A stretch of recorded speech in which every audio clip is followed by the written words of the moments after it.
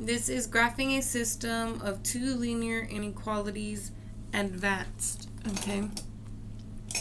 So what we're going to do in this particular section is we're going to graph two inequalities and then shade the solution. The first thing I need to do before I can do that is rewrite each inequality so that I can graph it. So I'm going to add 5x, and remember the rule with inequalities. You solve them just like you do equations, except if you have to divide by a negative, then the little symbol will flip over. But here I only need to divide by a positive 2. So my little symbol does not flip over. However, when I solve that, I end up with -1 for my y-intercept and 1, 2, 3, 4, 5, 1, 2 as my slope. So I end up with this line here.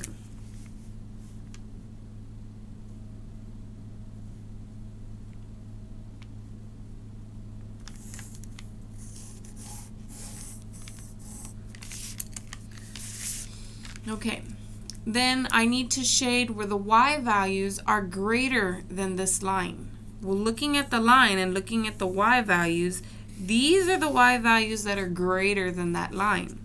So this would be the region that I shade for the top problem, okay? And because this does not have a bar in it, my line should actually be a dotted line.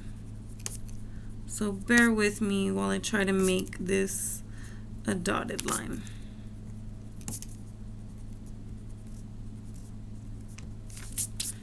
Okay, in Alex it's easy, right? Just click the button and make it a dotted line.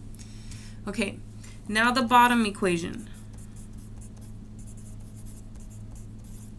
So I'm going to minus 7x,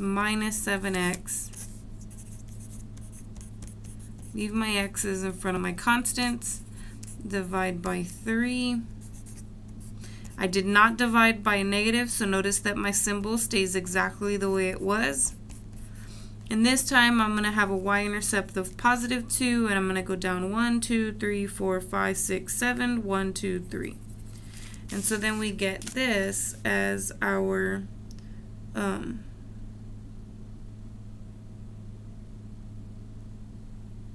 line. Okay. Now for this line, we're going to take all the y values that are greater than the line. That would be, here's the line, that would be these y values up here, which means I would have to shade this side of the solid line. Well, the solution to the system is the region that contains both shaded regions. So if you notice right here, you've got some lines going this way from the first equation and some lines going this way from the second shaded region, which means that this region in here is the actual solution. Okay? Now, the problem says give the coordinates of a point in the solution set. This region right here is the only thing in Alex that I'm going to shade. You are not going to shade all of this and all of that. You're only going to shade the one region where the two pieces overlap, and that's in here. And if you want to pick a coordinate, just make sure you land on a corner, right? So the coordinates of this point would be 1 for x and 1, 2, 3, 4, 5, 6, 7 for y. You could have picked any point. You could have picked a point on the y-axis. You could have picked a point further into the corner. Could have picked a point over here, over there.